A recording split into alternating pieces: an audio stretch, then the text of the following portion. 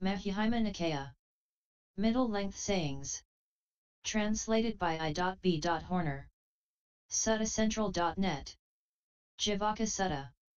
55 Discourse to Jivaka. Thus have I heard, at one time the Lord was staying at Rajagaha in Jivaka Komarabhaka's mango grove. Then Jivaka Komarabhaka approached the Lord. Having approached, having greeted the Lord, he sat down at a respectful distance. As he was sitting down at a respectful distance, Jivaka Komarabhaka spoke thus to the Lord. This is what I have heard, revered sir, that they kill living creatures on purpose for the recluse Gautama, and that the recluse Gautama knowingly makes use of meat killed on purpose and specially provided for him. Those who speak thus, revered sir, they kill living creatures on purpose for the recluse Gautama, and the recluse Gautama knowingly makes use of meat killed on purpose and specially provided for him, now, are these. Quoting the Lord's own words, revered sir, not misrepresenting the Lord with what is not fact, are they explaining in conformity with Dhamma, and does no reason thesis give occasion for contempt? Jivaka, those who speak thus, they kill living creatures on purpose for the recluse Gautama, and the recluse Gautama knowingly makes use of meat killed on purpose and specially provided for him, these are not quoting my own words, but are misrepresenting me with what is not true, with what is not fact. I, Jivaka, say that in 3 cases. Meat may not be used, if it is seen, heard, suspected, to have been killed on purpose for a monk. In these 3 cases I, Jivaka, say that meat may not be used. But I, Jivaka, say that in 3 cases meat may be used, if it is not seen, heard, suspected, to have been killed on purpose for a monk. In these 3 cases I, Jivaka, say that meat may be used. As to this, Jivaka, a monk lives depending on a village or market town. He dwells having suffused the first quarter with a mind of friendliness, likewise the second, likewise the third, likewise the fourth, just so above, below, across, he dwells having suffused the whole world everywhere, in every way, with a mind of friendliness that is far-reaching, widespread, immeasurable, without enmity, without malevolence. A householder or a householder's son, having approached him, invites him to a meal on the morrow. The monk accepts, Jivaka, if he so desires. At the end of that night, having dressed in the early morning, taking his bowl and robe, he approaches the dwelling of that householder or householder's son. Having approached, he sits down on the appointed seat. And the householder or householder's son waits on him with sumptuous alms food. It does not occur to him, indeed it is good that a householder or a householder's son waits on me with sumptuous alms food. Oh, may a householder or a householder's son also wait on me in the future with similar sumptuous alms food. This does not occur to him. He makes use of that alms food without being ensnared, entranced, or enthralled by it, but seeing the peril in it, wise as to the escape. What do you think about this, Jivaka? Is that monk at that time striving for the hurt of self, or is he striving for the hurt of others, or is he striving for the hurt of both? Not this, revered sir. Is not that monk at that time, Jivaka, eating food that is blameless? Yes, revered sir. I had heard this, revered sir, sublime is abiding in friendliness. The Lord is seen as my witness for this, revered sir, for the Lord is abiding in friendliness. Jivaka, that attachment, that aversion, that confusion through which there might be malevolence, these have been got rid of by the Tathagata, cut off at the root, made like a palm tree stump that can come to no further existence in the future. If this is the meaning of what you said, Jivaka, I agree with you. This is the exact meaning of what I said, revered sir. As to this, Jivaka, a monk lives depending on a village or market town. He dwells having suffused the first quarter with a mind of compassion, likewise the second, likewise the third, likewise the fourth, just so above, below, across, he dwells having suffused the whole world everywhere, in every way, with a mind of compassion that is far-reaching, widespread, immeasurable, without enmity, without malevolence. A householder or a householder's son, having approached him, invites him to a meal on the morrow. The monk accepts, Jivaka, if he so desires. At the end of that night, having dressed in the early morning, taking his bowl and robe, he approaches the dwelling of that householder or householder's son. Having approached, he sits down on the appointed seat, and the householder or householder's son waits on him with sumptuous alms food. It does not occur to him, indeed it is good that a householder or a householder's son waits on me with sumptuous alms food.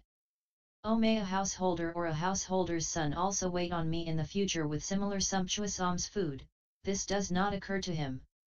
He makes use of that alms food without being ensnared, entranced, or enthralled by it, but seeing the peril in it, wise as to the escape. What do you think about this, Jivaka?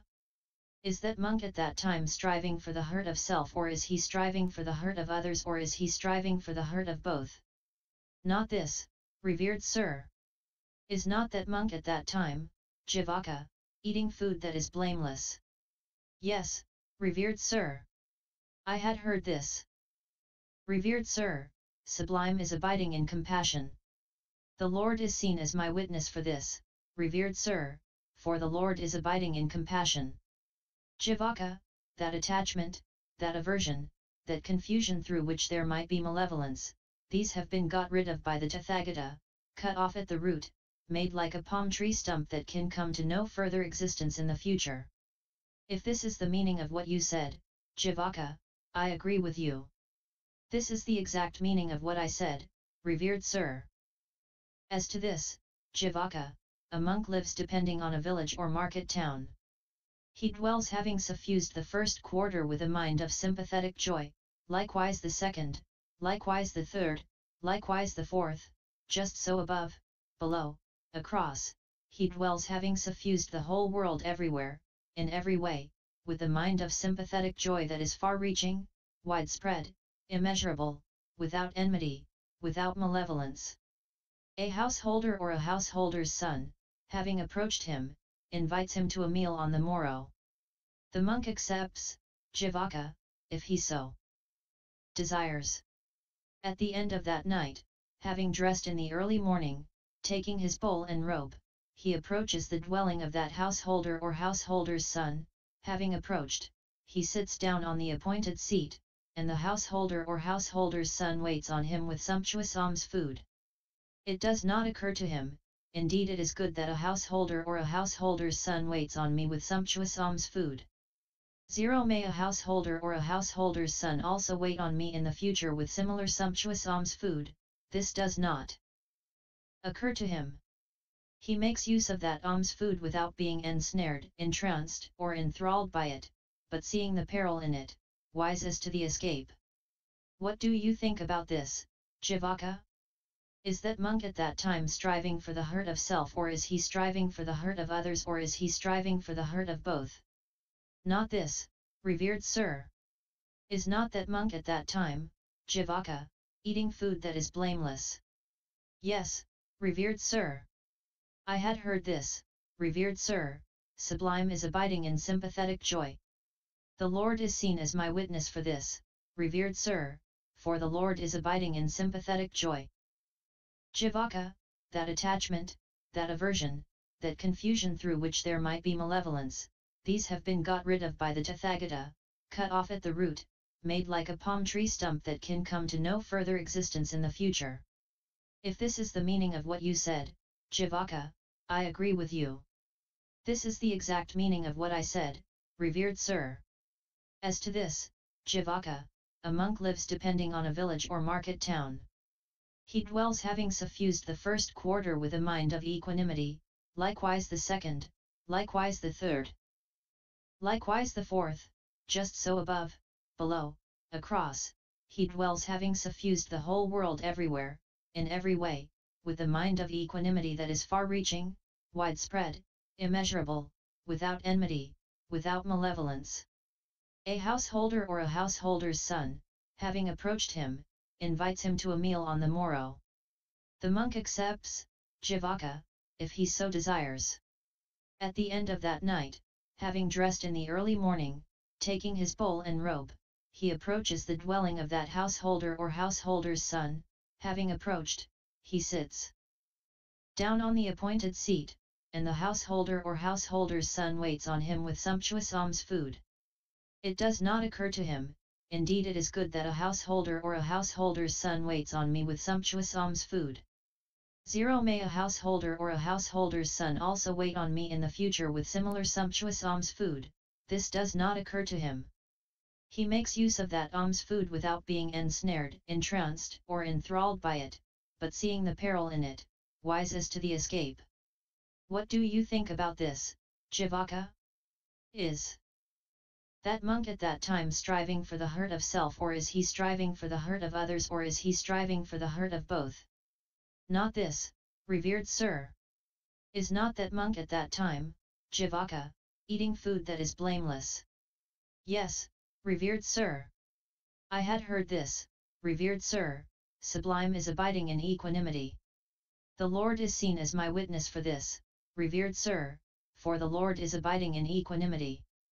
Jivaka, that attachment, that aversion, that confusion through which there might be annoyance, through which there might be dislike, through which there might be repugnance, these have been got rid of by the Tathagata, cut off at the root, made like a palm tree stump that can come to no further existence in the future.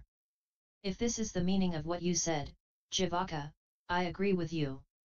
This is the exact meaning of what I said, revered sir.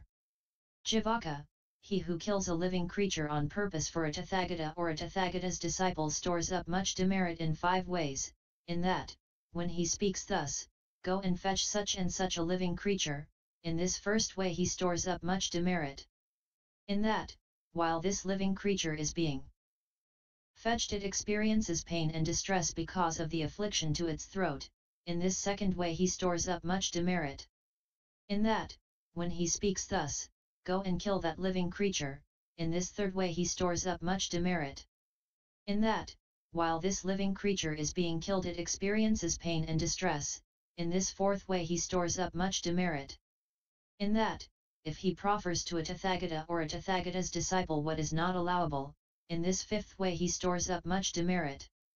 He who, Jivaka, kills a living creature on purpose for a Tathagata or a Tathagata's disciple stores up much demerit in these 5 ways.